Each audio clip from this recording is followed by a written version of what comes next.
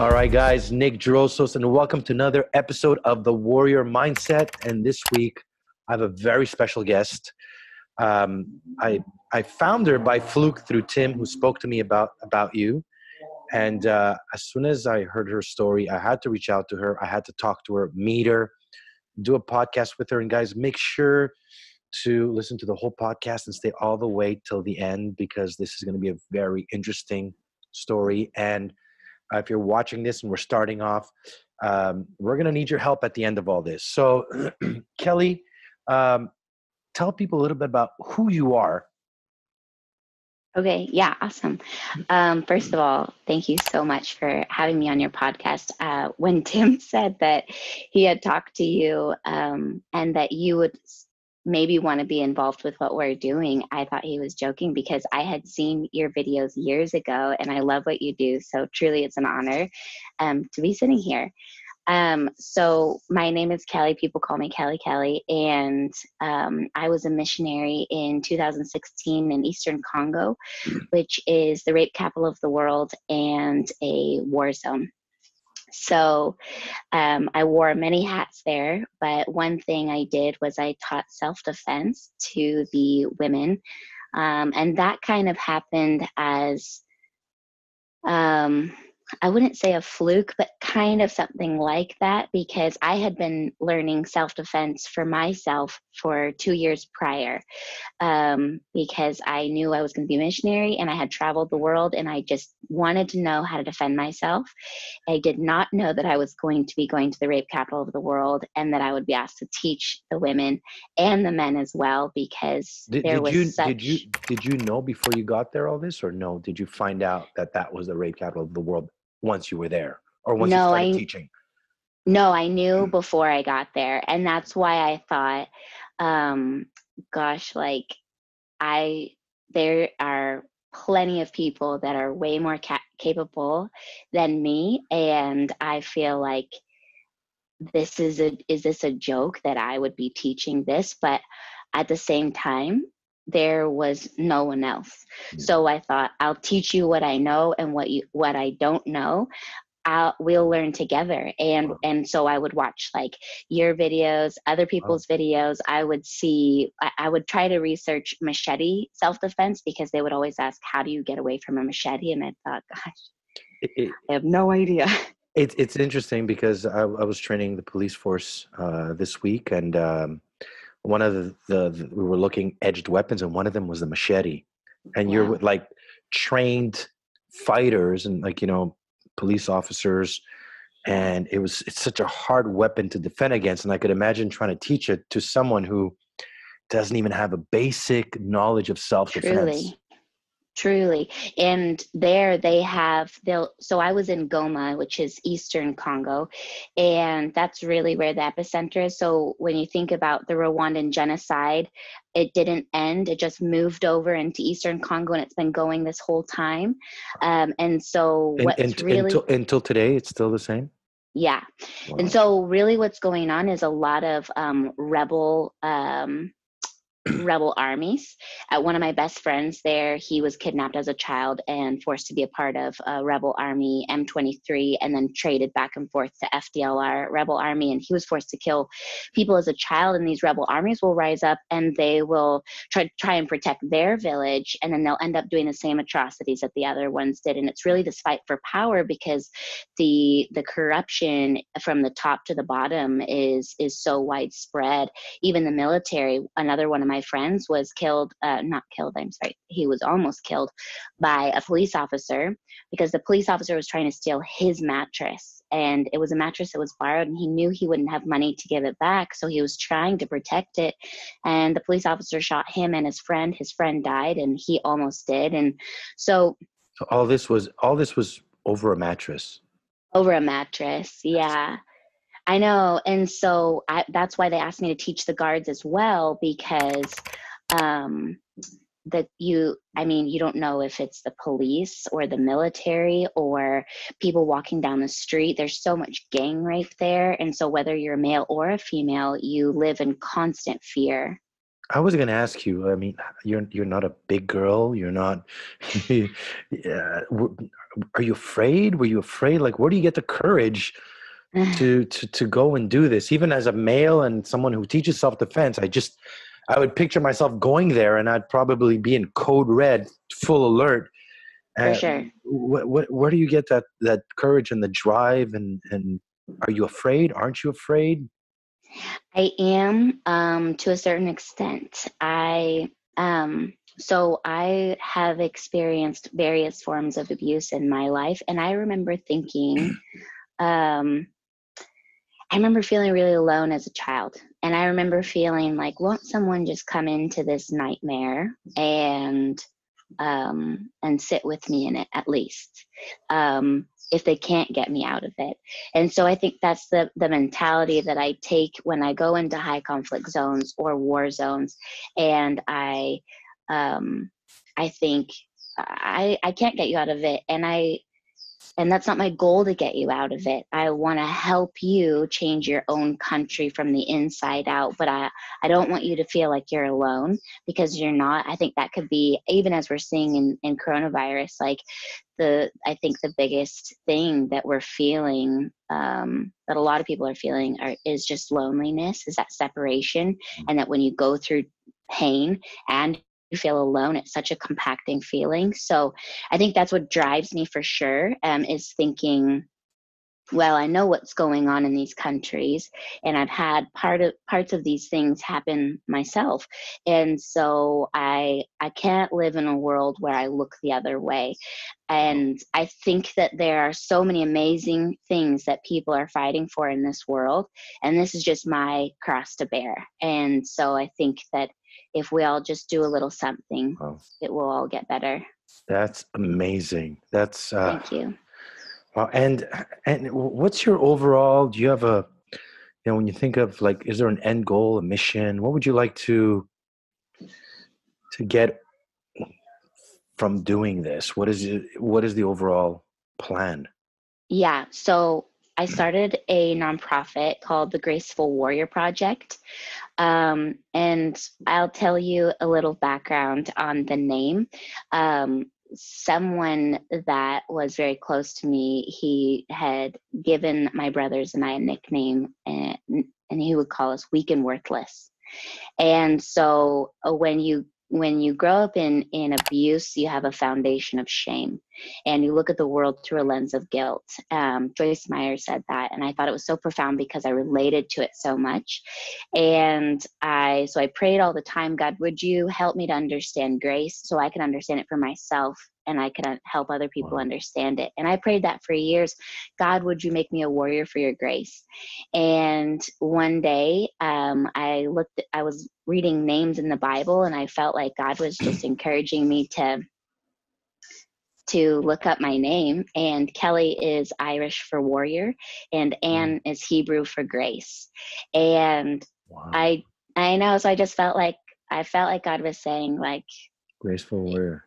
yeah, like, you already are a graceful warrior. That's who I made you to be. It doesn't matter what other people will say, even if those people are very close to you. So that's what I named it. And that name is so, like, multifaceted. And one of the things is that I don't want to come in like a bull in a china shop, into country, and I don't want to create change that creates division. So we are focused on women, helping women in some of the most oppressive places in the world, but we want to do it in a way that includes men and that brings resolution and restoration. I always talk about how, I work with Maasai people in Tanzania, and some of the stories that they tell you are, it just makes you want to rip your own hair out and just take all the women and run away and keep them safe. But if you had taken a Maasai man out as a child and you raised him somewhere else, he would not grow up thinking those things Yeah, towards women. So really it's about education. It's about absolutely. re-education, and it's about, just integrating the two and letting them know you both carry such wonderful attributes. How can we be inclusive and care for each other? So how we do that is I like to go into a country, and I will, usually a church or an organization invites me in, and I'll partner with them. They'll take me around to their village, their city, wherever they are, and I'll go into churches, into schools, to community centers, and I'll just teach self-defense. It's kind of like a gateway to get in, because I think self-defense is like attractive. People are like, self-defense, cool, bring it in. And then Do they do any type of training before you come in? Have they done anything, or is no, it they nothing. don't know anything when you walk in there? Okay. Yeah, more often than not, they do not know a single thing. And so I'll teach them some self-defense, and we'll do things throughout the time that I'm there. Usually I travel a lot normally, and so I can be there. Usually when I'm setting up a leader, I like to be there for 4 to 6 weeks, because I really want to get to know her. So usually it's like a phoenix rising, this person that just really acclimates to it. We have a lot of the same visions. And so then I say, I really like what you're doing. It's usually someone who's already doing something, but they have absolutely no resources, nothing. They're going home, they can't feed their kids at night, and yet they're trying to constantly help other people. So my hope is to say, hey, can we help you champion your vision for your community? Because you could do it way better than I could do it. I want to give you resources. I want to give you a platform. And we've created different things like curriculums to help give them, fill in the gaps if they would like them. And so she'll start a group of her own of girls in her community, and she will meet with them weekly.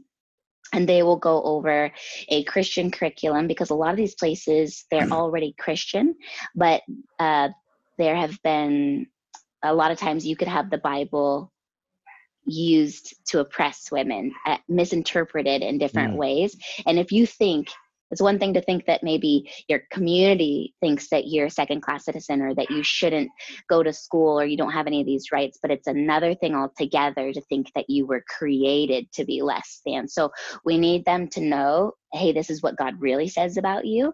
And then we go on and we teach them physical self-defense, and it's a real basics, maybe like 12 or 14 steps, and they're not fancy. I think a lot of people, and maybe you have the same problem, as people come in and they want to look like Bruce Lee or something like that. And it's like, no, you want the most basic thing, especially if you're not going to a jiu-jitsu gym or a Krav Maga gym on a daily basis.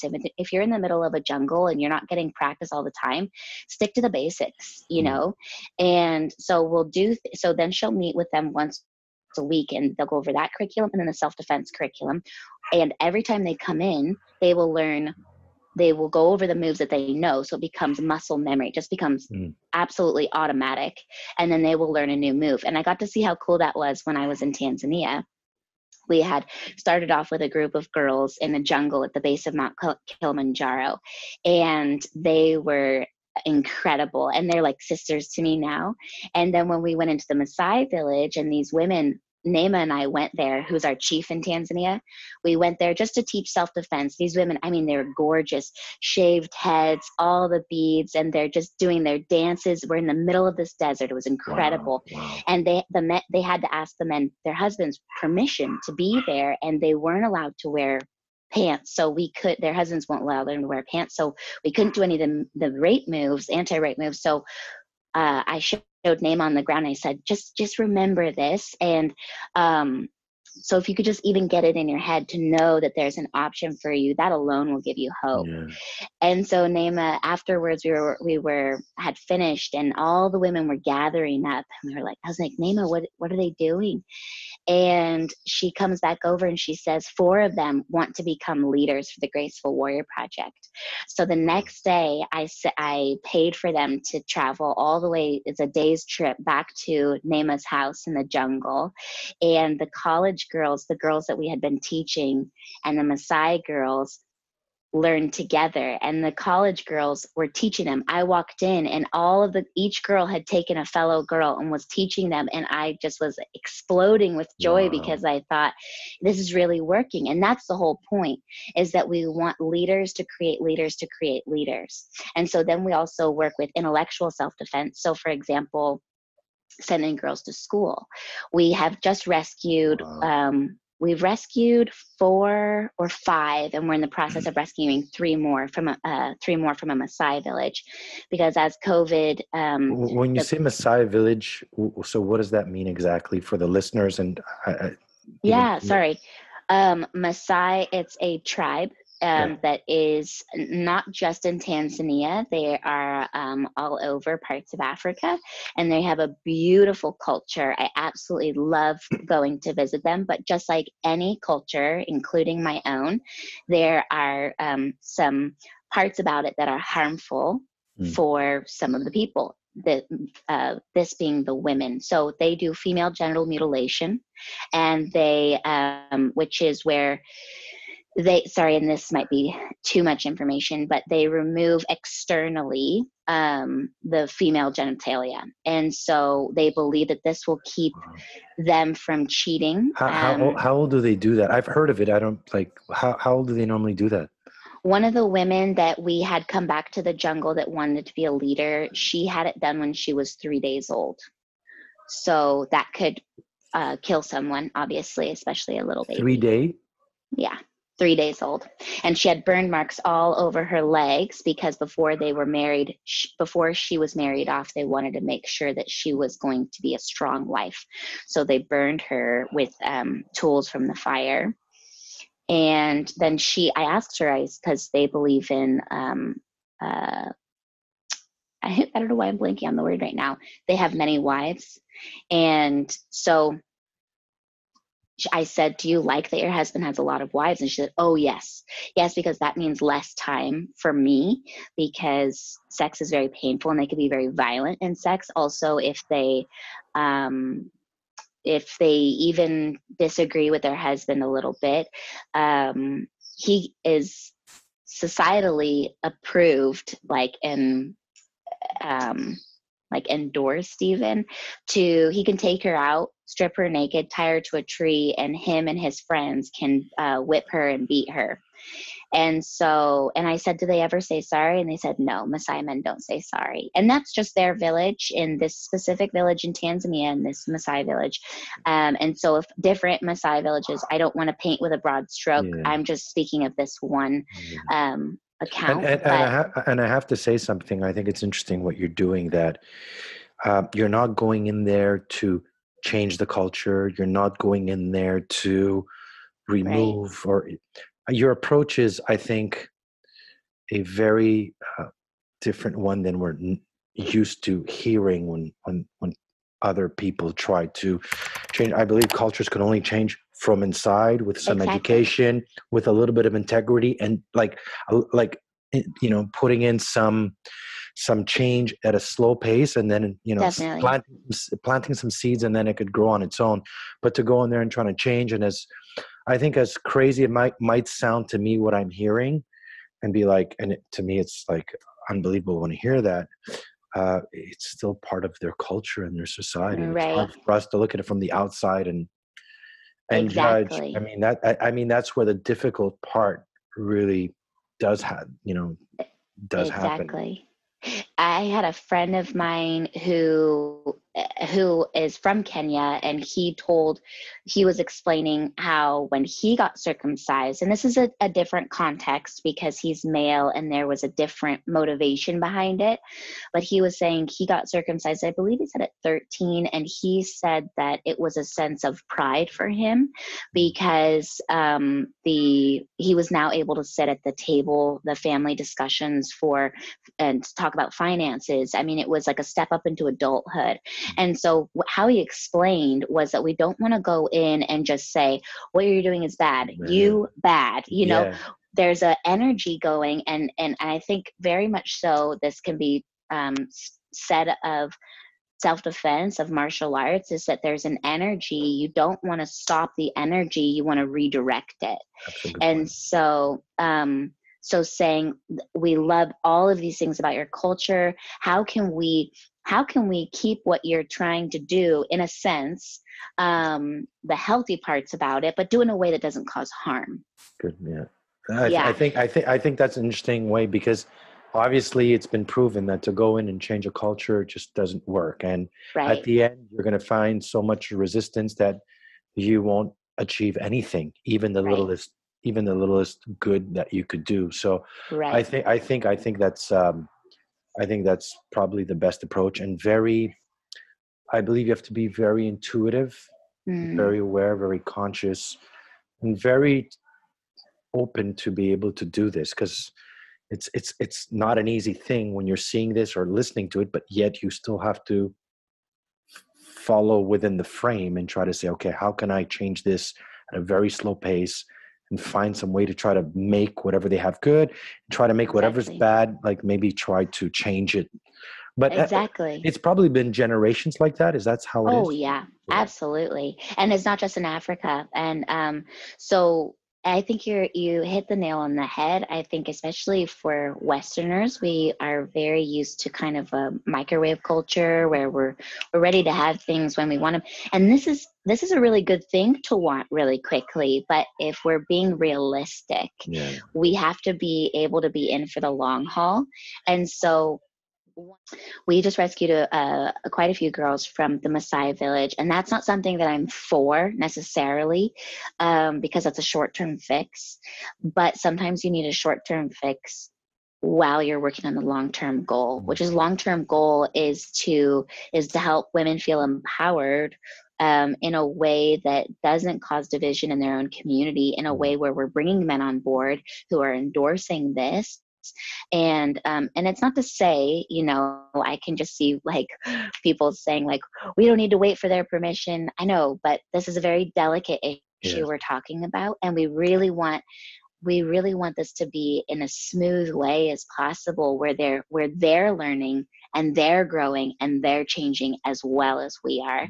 So, but we had to get some of these girls out quickly. It was actually the Maasai pastor who was um, sneaking them out, like getting them out as soon as possible, because of COVID, the quarantine.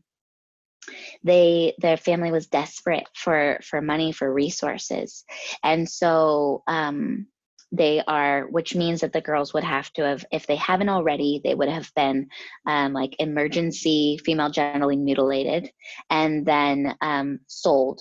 And one girl, we got a video of, she was crying, she was orphaned, and she, I believe it's the same girl, might have been one of the other girls, but she was gonna be married off as a child bride. And the other one, if it wasn't her father died, and she, so because there was no man to protect the house, the men from the village were coming in and they were raping her and her mother. And so we had to get them out of there. And she's pregnant now, we just found out. But we are, this is where intellectual self-defense becomes a self-defense in and of itself. Because if we get the girls into school, by law, the government protects them from, they have more of a say against female genital mutilation and child marriages. So it becomes in and of itself a form of self-defense. So we work on getting girls into school. And then economic self-defense, we want to make them more able to provide for themselves, for their families. We start our chief off with a sustainability project of her own, so that she can generate money for her group, and that she could take home money for herself, so that they're not just, we don't think it's really empowering if they have to come for us every time they need something. Yeah. I want to empower you completely, so that you are leading your group in your way, in your country.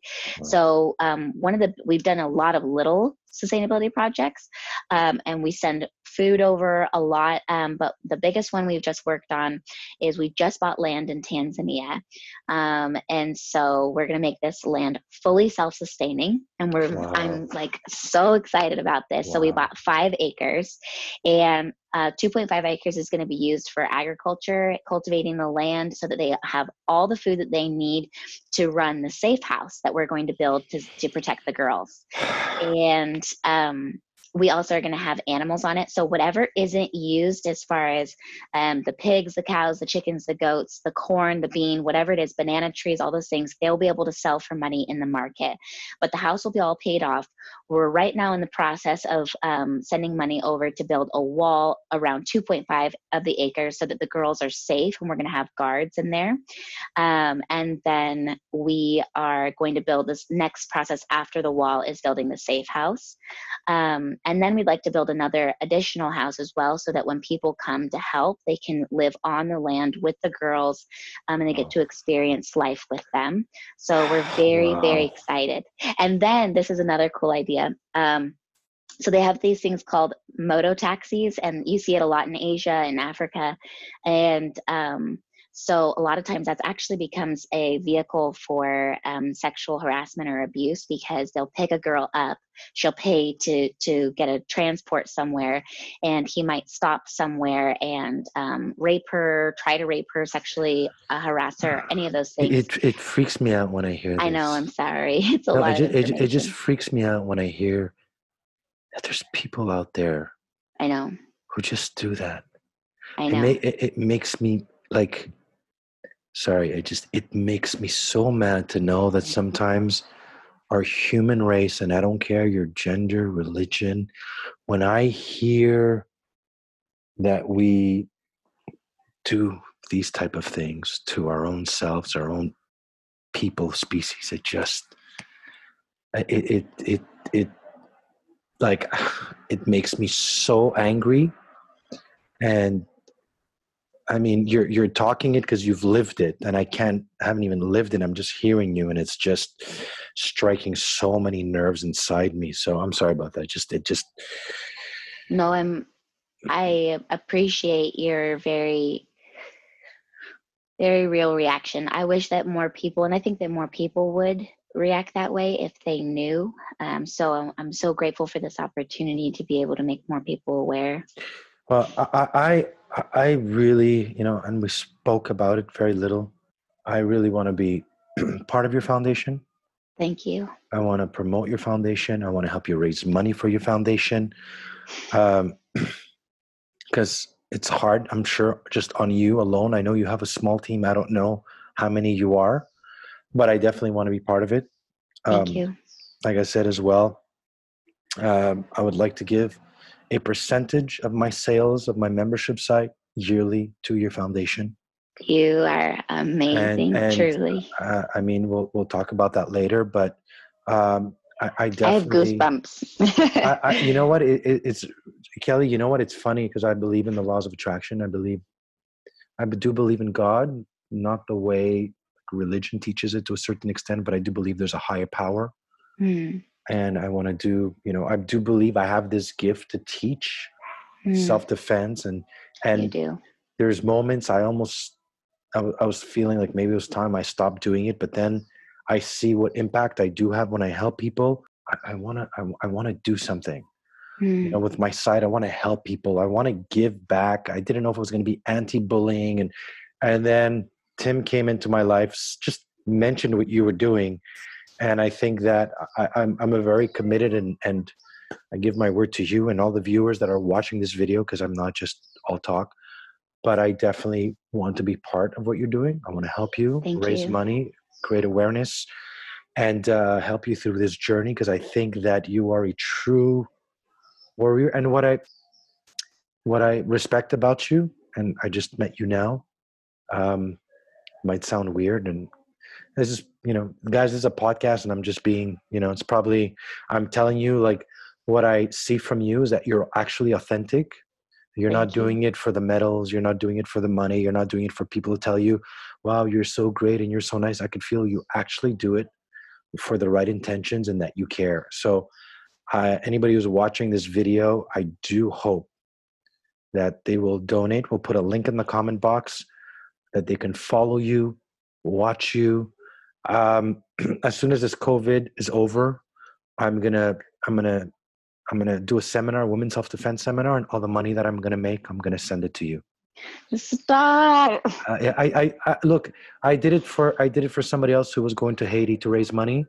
So he asked me, Nick, would you do a seminar? Of course, I believe that we have to give back. We have Thank to. you. And I can't say thank you enough. I tell people, it's like, how much can I take in? How much do I need? I live a simple life, and whatever I have, but I have everything that I need. And sometimes we forget how grateful we should be when we complain about stuff that don't really matter. When we hear stories like this around the world that are real, and we forget that. So your story inspired me. You inspired me as a person. Your authenticity and everything that you're doing, you are truly, I'm not just saying that, you are truly a graceful warrior. Like, I mean that. So thank you so much for this. And I really believe, Kelly, more people need to see you, and more people need to hear you. You told me it was your first podcast. I can't believe it, because you're an amazing speaker. Thank you. You know, you put everything well together, and you're real. And that's something that's hard to find. So I'm really excited to be working with you, and hopefully I'll be able to get some people I know on board as well, who do have contacts, and we could help you raise money, because at the end, we have to be honest, it takes money for all this, right? Yeah.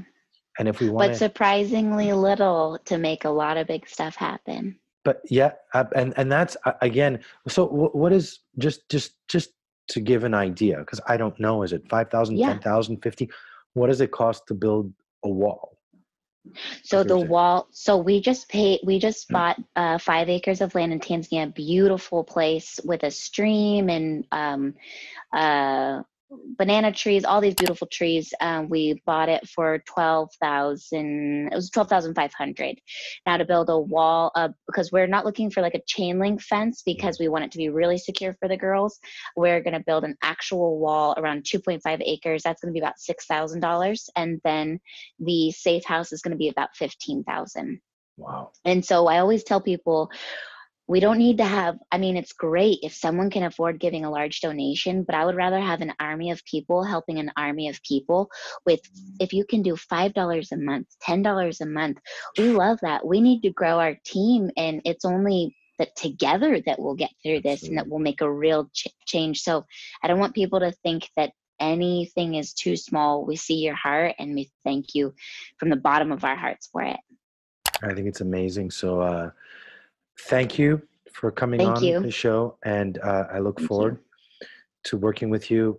If you're watching this video, please go visit our website, leave a donation, follow on Instagram, and I will definitely. We're definitely going to be doing a lot more of these, so we can keep people updated to what we're doing. Awesome. And that people could, remember to help, and make sure to share the video, and check out the graceful warrior. The true strength of a warrior is through love and peace and kind and integrity. That's really what it is. So thank you again, Kelly. Thank you so much, Nick. Have a great day. Thanks.